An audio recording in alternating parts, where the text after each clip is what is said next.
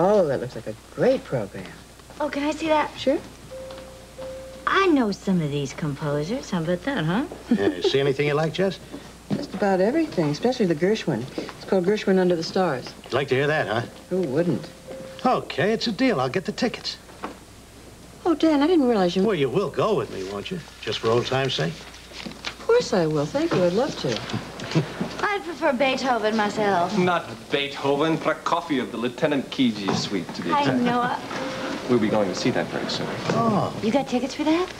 Yeah, I've had them for days. You're going, aren't you? I wouldn't miss it. Kiji is one of my favorite composers. Good morning, everybody. Morning, eh? Seems so happy. A little happy and a little crazy. Watch out, here comes our boss. Hi, good morning, Doctor. Maybe we should start calling him Chief. Congratulations, Dr. Weber. Yeah, congratulations, sir. Very happy for you, Rick. Well, I appreciate that. Thank you. Well, it's time to go to work. Have a good day, everyone. Yeah. Dr. Drake, Yes, sir. as soon as you're free, would you come to my office, please? We have something to talk about.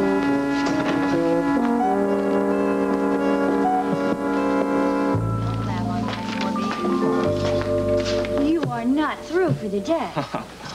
Wish I was. I'm about ready to drop. Aw, June, you look fresh as a daisy. Yes, I wish I felt fresh as a daisy. We were out rather late last night, you know. It was worth it, wasn't it? I had a great time. Yeah, me too. Like the song says, could have danced all night. Gonna dance all night. Well, it's a good thing I didn't because I had emergency surgery this morning. I know, little Karen Benko. I just read the report. Yeah, she's doing real well. She's a sweet little girl. Yeah, she's a sweetheart. She's been here 3 days and everybody's already in love with her. Uh-huh, and you, super doctor, did a terrific job. It says so right there. Yeah, thank you, thank you. The most important thing is that she's okay. Noah, what's the problem? No problem. Not with me, anyway. Apparently, our acting chief of staff is the one with the problem. Why? With you? Did something go wrong? No, surgery went beautifully. Apparently, he's very upset with me. I've been summoned to his office to face the music. Why? You just did a fantastic operation on a little girl and saved her life. What's he upset about? Technicality. What technicality? It's rule book stuff, you know. It's just sometimes you just don't have time to read the book, you know. Don't worry about it. I'm not. Dr. Robert Troutman, OR staff. Dr. Robert Troutman, OR staff.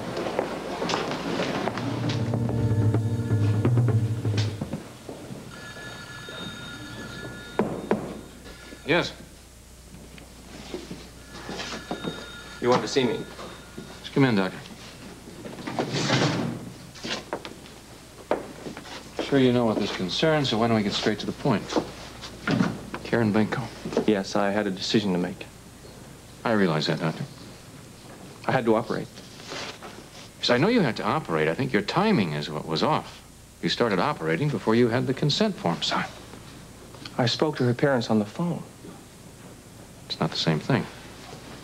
They signed the release as soon as they got to the hospital. Doctor, you had already started the operation. In fact, the assisting nurse told me that you had started closing by the time they got to the hospital. And they were very pleased to hear the operation went well. Yes, but what if they hadn't been pleased? What if, heaven forbid, something had happened to the child? Do you think they'd sign the consent forms then? Dr. Weber, I was concerned about the child, not some hospital form that had to be filled out. Medicine has a personal as well as a practical side. Doctor, I agree with you on that. Believe me, I do. However, in this particular instance, I think you confused the issues. I think you got them mixed up. Now, I would like an explanation. Karen, the little girl, came to the hospital 3 days ago.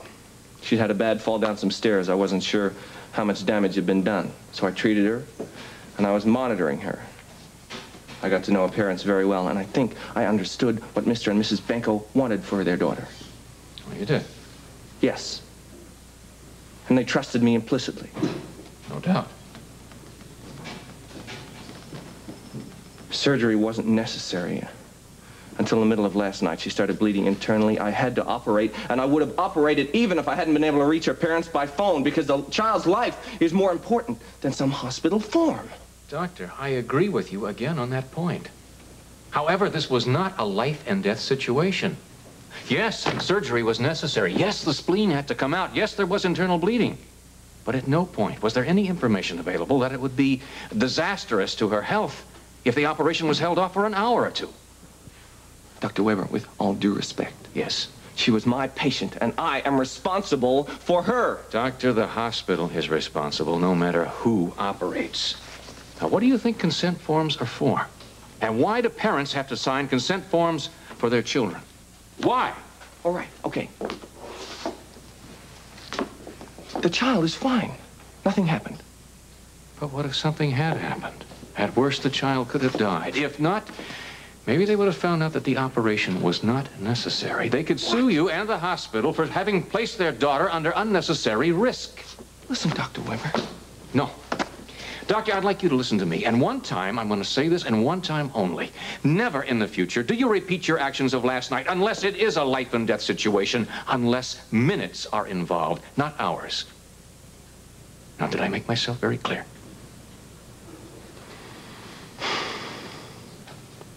Yes, Dr. Weber. Very clear. Good.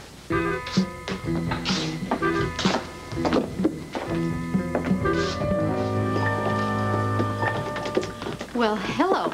Hi, Rose. What is the new chief of staff doing here for lunch? Don't you usually eat at the hospital? I have to come by the clinic. Well, and are they managing without you? I don't even think they know I'm not there. Hello, Rick. Heather, hi. Heather, would you be so kind as to take care of our distinguished young doctor? Rose. Well, certainly. Yes, way to your table, sir. Ladies, I can find my own way to the table, please. I like the daily special, whatever it is, and hold the mayonnaise if it has it, okay? Thank you. Wow. Sounds like the good doctor's had a bad day already. I don't think he'd turn down a cup of tea. Heather, would you do me a favor and take this over to him? And while you're at it, take one for yourself, take a break. He might want the company. You really think so? Yeah, I think so. It's not that busy right now anyway. Well, if you don't think he'd mind. No, I don't think so, not at all. I can't get these untangled. There you go. I'll untangle him. Thank you. And tell him his lunch is on the way. All right. Here, you might want this. Thanks. Here you go, Rick. Rose thought you might want this right away. Thank you. She also told me to tell you that your meal's on the way. Thanks, Heather. She put me on a break now, so if you'd like a little company, I could join you. You seem kind of down. Well, if you'd rather be alone. Heather, I'm sorry. I'm really sorry. I'm just a million miles away. I really am. Look, if you want to have lunch alone, I can understand it. No, please stay. Please sit down. All right. Just not in the best shape right now, that's all. It hasn't been a good day. Oh, well, you seem a little preoccupied. Yeah, well, I had a thing at the hospital with the doctor. I had to take him down a few pegs, and I hate doing that. Really bothers me. Well, acting as chief of staff can really be a strain sometimes. Well, I had to do what I did. But it was a confrontation, and the kind of confrontation I don't like. Just left me wiped out. Yeah, I know what you mean. Sorry, I'm sure you do. You've had several of your own, haven't you? Lately. I'm not sure I know what you're talking about. Well, your little scene with Ann the other day, Ann told me about it. I see. Well, I've never heard exactly what happened from your side. Would you care to tell me what happened? Well, I don't blame Ann. I mean, she must feel awfully guilty about taking Jeff away from me. About taking my son and my husband away from me. We are not talking about blame. I really don't feel we are. No? No. Well, it sounded that way to me from the tone of your voice. I'm trying to find out what happened the other night. That's all, Heather. Just Why? what happened. I mean, what difference would it make if I tried to tell you? No matter what I say, you and Joe and everyone else refuse to see my side of things. That's not true. You keep telling me not to live in the past. And when I try not to, you make me. We're talking about something that just happened. No, we're not. You're still hanging my past over my head. No matter how hard I try to get on with my life, you still keep bringing it back up to me. Now, I'm trying to be a normal person. I know I was a terrible person. I know I did a lot of horrible, dreadful, unexcusable things. But now I just want to lead a normal life again.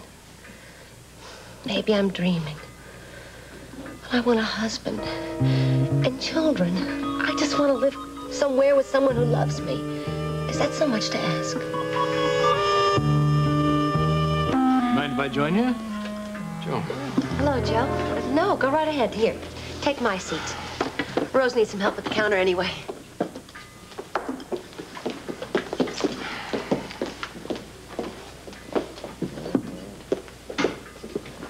I trust you heard that. Couldn't help it. It gets to me, too. What? Heather's dream? No. All I don't know. As soon as I know that Heather is one thing, something else, some other facet of her opens itself up to me.